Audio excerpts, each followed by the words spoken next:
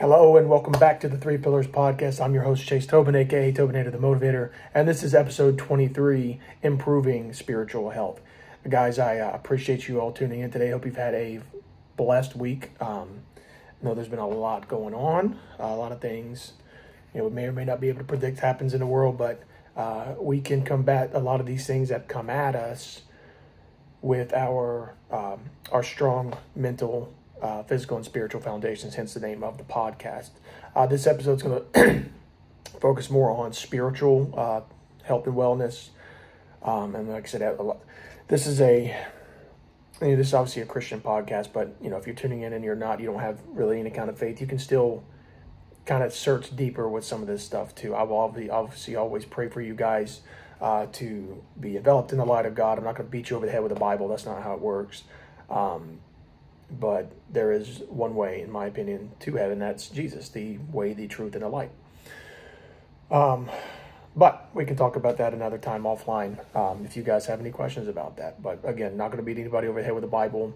You guys know how I feel about all that. But that spiritual fitness and how it relates to the world that's around us. Generally people want to have that life of meaning and purpose.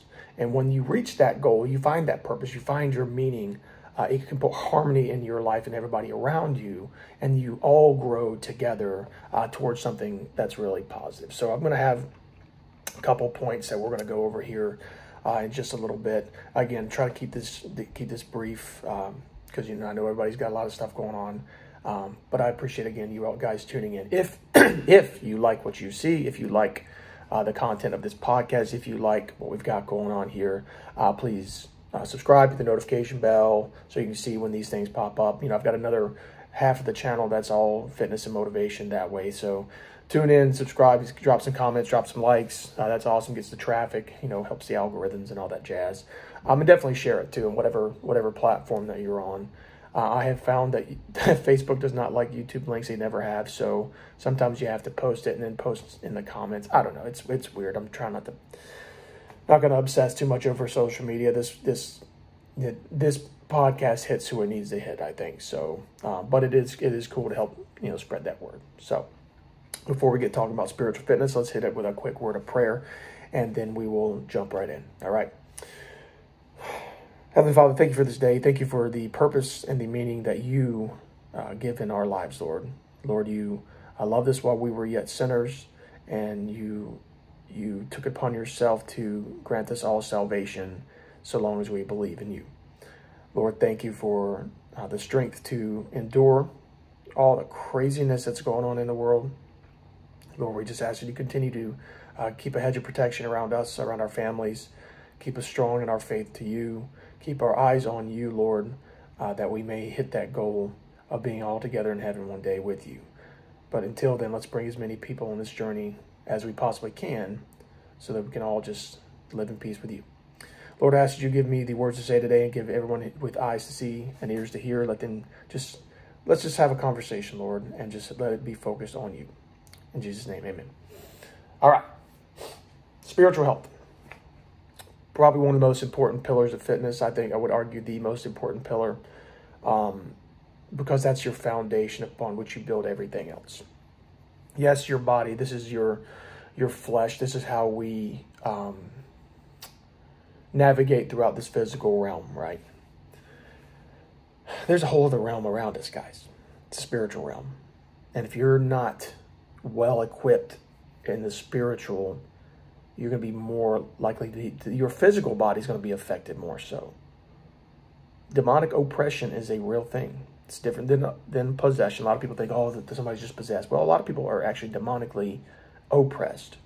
It's because they haven't put on and maintained their spiritual armor, and they can't deflect off all this stuff, whether it's addiction or if it's financial hardships or family troubles and generational curses and all this stuff, right? That can be mitigated with a healthy relationship with God and having your spiritual armor really, really intact and well maintained. So that's huge when it comes to like I said, your physical body, because a lot of times people feel stressed. You can see it in their faces. It's almost just like a weight on them. You remember everybody's seen Lord of the Rings? I hope so, or else it won't make any sense. In Lord of the Rings, in the Two Towers, Theoden King, the king of Rohan, right? He's just worn down because his mind has been taken over and he's been oppressed by Saruman, right? And all it takes is for a good group of just morally righteous heroes, Gandalf and the like, to come in there and drive that out of him. And what does he do? He just flourishes back to life. They go out and they ride and they fight and they Helm's Deep and all that stuff. But you see what I'm saying? That's a real thing, guys. People can be weighed down by the spiritual realm. You know, people in alcoholism and drug addictions, you see how they physically change due to that oppression. And a lot of times that can open up the door to possession. When people hit that rock bottom where they're finally just like, look, just use this vessel. I'm done. They give up. They're still in there somewhere, but they give up, and that demon has a place to hang out. So we have to always stay in the Word, always stay in prayer. All right. The demons know who's in charge. When Jesus showed up and the man came out of the tombs and they had a legion of demons inside of him, they knew, Son of Man, why have you come to torment us before our time? They knew who was up. They knew who he was. Nobody else really got it yet, but the demons knew who was in charge. And Jesus drove them out. Okay? That's how important it is to understand the spiritual realm that exists all around us. You just can't see it, but you can feel it. And the more in tune you are with your spirit and with the Lord, the more you start to see these things. You know, you start to wake up, really. And you can see behind the agendas of the world and all this stuff. You can see the division that people try to create between one another. And you become more privy to it. Right? So let's get back. That wasn't really off track. That kind of segues into how can we improve our spiritual fitness. Something floating around here. First thing foremost, explore your spiritual core. You know, you have to really look deep in yourself and say, you know, who am I? What is my purpose? What do I value most in this world? And you can really take time to reflect and try to figure out what gives you the most fulfillment. All right, am I right now? I'm working at, you know, Home Depot or Lowe's or wherever I find myself at. Wherever, you know, times are tough. You find yourself in a rut, and there's nothing wrong with those places. Don't get me wrong, but sometimes people just get a job and they just get a job just to have a job, but they're not actually doing what they're passionate about, what fulfills them. You know what I mean? Sure, I'd love it for everybody to be an artist and make music and that kind of stuff, but that stuff really doesn't pay, right? Doesn't pay the bills. But that's something you're passionate about. Use that as a hobby. Help that to fulfill the void that you might have, you know, be lacking somewhere else, right? But find your purpose. Find really what makes you happy. If art is something, again, like this, if art is your thing, maybe start a nonprofit and get people together who like to do art, and, you know, use that to help somebody else. You know what I mean? Take it a step further. Don't just sit there and think about, you know, yourself. This is, you know, that's part of it. Obviously, you have to be able to take care of yourself before you can take care of others. But find what, really pay attention over the course of, you know, days, weeks, months, of what really motivates you, what really gives you that true sense of fulfillment and purpose. For me, it's helping people. The career I'm in right now, the career field is a security consultant type of gig. It is technically a sales position, but I get to go into a lot of cool places and see how I can help keep people safer. I got a visit. I had a visit here recently where I got to go to a religious center and see how I can help keep that particular congregation a lot safer. All right, so that's very fulfilling to me to be able to help people. And if they don't spend $1, they don't spend $1. It is what it is. But the things I can sit there, get their minds wrapped around how they can be safer and, you know, overall best practices, that means a lot to me. So I feel like I have really found my purpose. You know, that in fitness, and you guys see the videos all the time. I drop a lot of fitness videos, so that's my passion. Now you have to figure out what yours is and how you can take that And really, and again, it's not always about dollars and cents. I've had people offer me, 6-figure jobs, but I would be miserable and would never see my family. I'd rather take a little bit lower of a salary, but still get to see my family and have my sanity, right? So you really have to explore your spiritual core. Step 2, or point 2, whatever you want to call it, look for deeper meanings in things. Really, again, it kind of goes back to the first. Look for patterns in your life. Look for things that you can control. Okay, there's patterns in my life, things that happen all over time. What can I control? What is out of my control? But how can I manage and react to? How can I manage and react to what is happening to me? And find those deeper meanings and really try to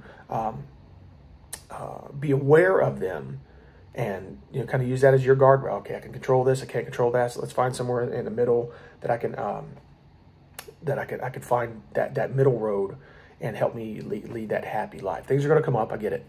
You're going to bounce off one side or the other, but that'll help you find a more happy life. Is kind of filtering out, because there's a lot of white noise, right? Trying to filter out into things I can control, things I can't control, and how do I respond to this thing by using these things. Does that make sense? So deeper meanings. Point 3, get it out. Talk to somebody. After you have if it's a long day, if it's an eventful day, event-filled day, a wild experience, a traumatic experience, a lot of times, and this is just true of the world today, there's a lot of people who just don't have the tools, and they don't have the tools to filter that stuff out and to make sense of it. So sometimes you have to talk to somebody else, who may be a third party, or talk to a professional, and they can help you kind of sort that stuff out, again, back into those things that you can't control and the things that you can control, and how to bring that all back together. All right. So yeah, get it out. You got to let it out. If you start bottling it up, I think we talked about it last week, you start bottling up that monster, right? Eventually it's going to come out and it's not going to be pretty. All right. Let it out so you can try to filter it all out, okay? All right, exercise. We talk about it all the time. I said this is really a spiritual filled episode, but exercise plays an important role in that too, because it's going to help lower your stress. It's going to help get your mind right, because these emotional and physical strains on your body, you get that endorphin high, you get that good chemical cocktail rolling off in your system. It's going to help alleviate that stress and give you more of a clear head. All right. Lower stress, boosts your immune system, which we all clearly need right now. I'm glad to see a lot more people are pushing that rather than just a quick fix, and y'all know what I'm talking about, right? It's going to lower your blood pressure, reduce your anxiety, and all these things. If you let them continue to manifest, it's going to have that physical toll on your body. All right, and it's going to help again reduce that depression, fatigue, insomnia, all that jazz. Plenty of gyms are still open right now. I think a lot of people are going to be like, nope, we're not, shutting down again, because we know that obesity is a big factor in what's going on right now, right? Got to take care of your body. As soon as I get done recording this, I'm going to try to get a little something in before I got to get to work, right? Yeah, so exercise, huge. I can't stress that one enough. Travel. This is one that a lot of people may not think about. It might be kind of hard in the era we live in. There's places you can go, and it doesn't have to be I don't have to go to Bali or Indonesia or the Maldives or any of these places. If that's what you want to do, cool. But you're really looking for somewhere that you can find comfort. Maybe it's somewhere you went when you were a kid to go pick up your Christmas tree, or a hiking trail that your dad always took you on. You take your kids on it, or yourself on it. Somewhere you can put your mind at ease and at rest. Somewhere with terrible cell signal. You get what I'm saying? Get out there, walk around barefoot, weed out these stressors, because once you're out there, you're alone in nature, especially out in the mountains or the woods, or even on a beach, somewhere calm and peaceful, away from the hustle and bustle, where you can really just connect and focus on the relationships you have, with yourself, with the Lord, with your family, and just Be with them in the moment. Okay. That's going to help your overall health and wellness. Another thing, think positively. All right. Once you can separate out all of this stuff, what can I control? What can I not control? Now you start getting a handle on these things, and you can start being more positive. There's a lot of negative stuff that they throw at you all day long, always constantly throwing negative stuff at you. But if you say, look, that stuff I can't control. I can't control an earthquake. I can't control a hurricane. I can't control, X, Y, and Z. But what I can control is how I respond to these things, how I can send aid or help if I have a group that can do that, or all these things. But you have to be able to think positively and be able to refocus your mind to a happy and healthy place. It can be very difficult, but if you do all these other steps too, you're going to be happier. You're going to be more positive. You'll be able to think more positively on a regular basis. All right, and you'll also be more relaxed, cool, calm, and collected.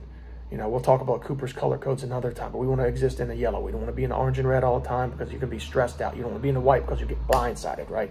You want to exist in an area where you're relaxed, you're aware, you know what's going on, but you can kick it up a notch if you got to get into a decisive engagement, or if you got to get into something and react to something that happens, or be proactive before that event does take place.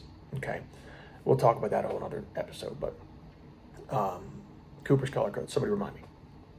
I have to figure out how to remind myself. But think positively. All right, you'll be more relaxed. You're gonna have much better able to respond to these things you can't control into the things you can control. And the last thing, prayer. Okay, prayer or meditation. Remember, prayer is talking to the Lord, just letting it out. Meditation is listening. Okay, so prayer and meditation, they go hand in hand. Throw it out there. Pray for blessings of others. Pray for the things. First of all, what am I thankful for? Pray for others, and the Lord help me with this. All right, that's the keys to prayer. And then throw it out there and just listen. All right, I don't care if it's a lunch break, first thing in the morning, before you go to bed. It's a good idea to do it before you go to bed because it, again, helps bring you back down. We've talked about sleep hygiene before. But put that in your routine so you can unwind for the day. All right, or first thing in the morning when you wake up, you can get your day started properly. But it's real simple. What am I thankful for? How can I pray for the blessings of others? And Lord, please help me with this. I need strength. I need something. Lord's not he's not ATM, obviously, but Lord, give me the tools out to be able to manage my finances better. Lord, not just Lord, give me $1 million out of nowhere, because obviously He knows you're going to blow it because you don't know how to manage your money, right? Lord, give me the opportunity, the tools to make more money and this, that, and the other. And once you've got a handle, boom, there comes $1 million. Whatever, I don't know how it works, but that time to pray and to meditate is going to, it's going to ground you, it's going to root you, it's going to help you become closer to the Lord because you're listening, you're having that active conversation with Him. Pray with others. If you got your spouse, pray with your spouse as often as you can, or your partner, or whoever, your boyfriend, girlfriend. Get yourselves rooted. That's really going to help you out in the long run. All right. So that was what, seven points, something like that. We'll review them real fast. Explore your spiritual core. Look for deeper meanings. Get it out. Exercise, travel, thinking positively, and taking that time to pray and meditate. All right, so that's our 7 things. I got this kind of outline from Illinois State University. They had a pretty good little blog post about spiritual wellness. If you don't want the link, I can send it to you. But I pretty much covered the whole thing there. So got to give credit where credit is due. I find some of these things, and I like to expound upon them. But it's stuff we've been talking about this whole time. They just kind of had it in more bullet format. So there you go. Spiritual health, right? How do I improve my spiritual health and wellness? We just went over it. All right, guys. If you like this content, please share it. Send it to somebody who needs it.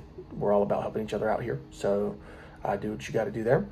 I love you guys, bunches. Let's take it out in a word of prayer, and then we will cut it for the weekend. All right.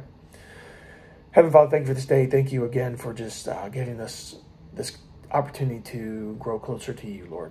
Lord, thank you for being our spiritual rock, our physical rock, our mental rock, that foundation upon which we build ourselves, our earthly empires here. You are the center. You are the, again, the way, the truth, and the life, Lord. Thank you for loving us.